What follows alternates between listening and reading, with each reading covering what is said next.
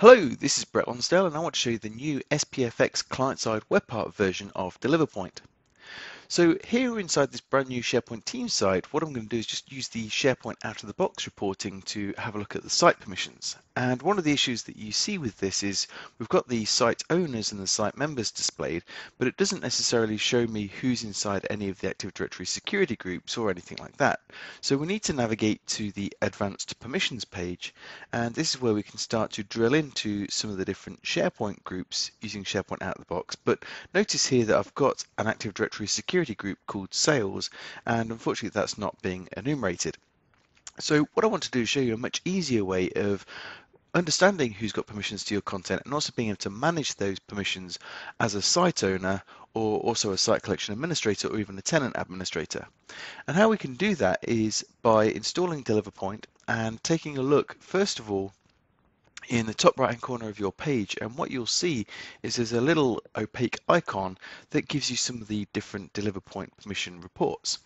This can be executed inside the page itself, or it can also be executed against any SharePoint list items or SharePoint lists, which we'll be having a look at as well. So this is a tool that's designed for the end user as much as the tenant administrator, since end users are also managing permissions on a daily basis when they become site owners or site collection administrators. So let's have a look at the Discover Permissions report, and as I execute that we get this nice looking dialog that shows me every user who's got permissions to this SharePoint team site. And not only can I see what permissions they have, I can also see how those permissions have been assigned to those users. So notice here we can select any users such as demo user 11 here that I see has contribute permissions, and as I expand that SharePoint group I can see that the user itself is just directly a member of the SharePoint group. However, it's not always that straightforward. If we have a look at some of these other ones, you'll notice here that some of them are through the Office 365 group that belongs to this team site, whilst others are also through the Active Directory security group. So this report tells me everybody who's got permissions and also then how those permissions have been granted to each of those users. Now what I can do, if I don't like one of these permission assignments, such as maybe demo user 11 here, I can select demo user 11 and go up to the actions menu where I can start to perform actions against that entry. So one of the things I might want to do, perhaps demo user 11 has left our organization or changed roles within inside the organization. So what I could do is transfer those permissions away from demo user 11 and grant them to somebody else. So I'm going to type in here demo user 10. So we'll select that user, and I can select multiple users if I want to as well.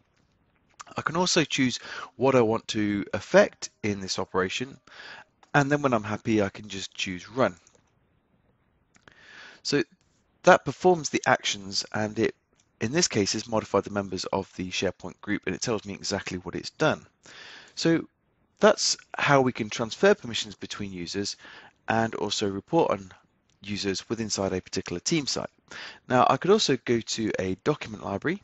So if we navigate to a document library here, I can perform permissions reports on the document library itself. So notice here we have a Discover Permissions report on the library, as well as being able to select an item and hit Discover Permissions on that actual list item, and that produces the same report, but the focus is on the list item as opposed to the site this time. So as well as being able to access the reports within the context of a site, what if we want to perform permission reports across a whole load of sites? And what we can do there is actually create our own page where we want to add a DeliverPoint web part. So I've already created the page to take out that step from the video, so we can navigate to my new DeliverPoint SPFX page, which could be something that you create for a tenant administrator or also for a site collection administrator. So when we click onto edit to modify this page, we can go through and add our new client-side web part, which is called DeliverPoint. We can position it on the page wherever we want it to appear, and we can also make it full screen if we want to. So I'm just going to go ahead and republish this page, and now what we've got, since I'm logged in here as the tenant admin, is I've got the ability to have a look at every single site collection there is inside my tenant.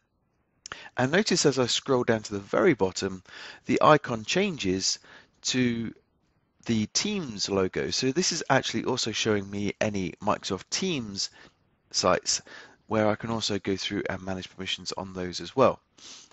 So here inside the tree view, one of the things I might want to do is scroll down to a site collection that's got a little bit more going on. So here in the site/lightning tools, we can expand that, and I can start to see the different subsites and the lists and libraries that make up that site collection.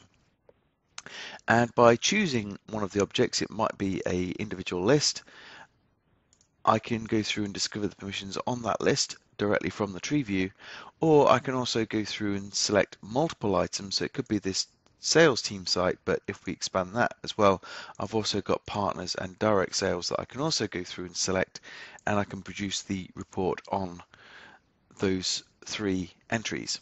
So it's showing me the sales team site, but as we scroll down and go through the pages or apply a filter, we're also going to see some of the other sites that I selected there. So we're not just about producing permission reports on the sites that I select. What we can also do is make the focus a user. So here I can go through and search for an individual user account. So in here we'll select demo user 1 as an example. And from the reports menu, I can also produce a unique permissions report.